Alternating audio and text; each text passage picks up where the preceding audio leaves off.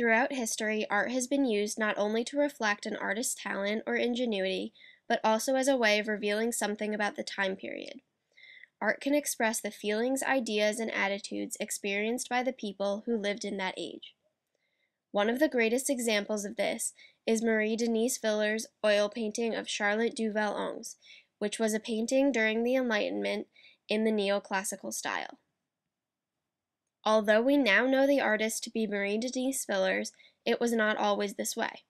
Originally, this painting was thought to be the work of Jacques-Louis David, an extremely influential artist of this time period. French curator Charles Sterling was the one who noticed the inconsistencies between David's style and the style of the painting. He also recognized that the details of the painting could only have come from David's art school, and soon ascribed the painting to one of David's students, Marie Denise Villers. Villers was a French painter who focused mainly on portraits. Some believe this to be a self-portrait. Villers painted in the neoclassical style. This style of art emerged in the mid-18th century, when Rococo and Baroque styles were decreasing. Neoclassical artists were inspired by the classics, and often painted Greek mythological subjects.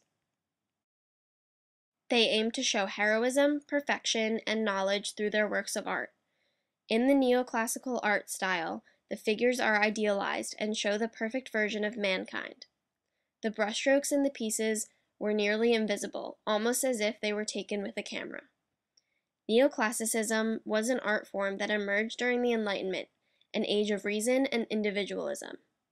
People started to challenge tradition and religion in order to seek knowledge through science and critical thinking. In Charlotte du Val Ognes, the artist reflects many Enlightenment ideas.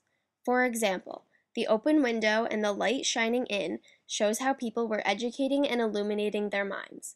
They were letting science and reason teach them and recover after the dark ages of closed-minded thinking.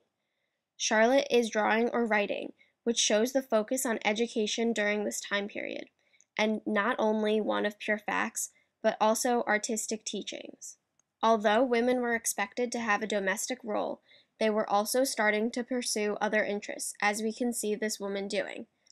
People thought that women needed to be well-rounded, which included education and a background in the arts. There was also more of a focus on love, as you can see in the couple in the background of the painting. Although socioeconomic status was still a factor in marriage, it was not the only consideration anymore. As these Enlightenment attitudes developed, people exhibited their knowledge, information, and art in salons. Charlotte du Val Ognes was shown in many salons from 1799 to 1802. Charlotte du Val Ognes has been called an 18th century Mona Lisa, and has had a major impact on how we understand the Enlightenment and relate it to our world today.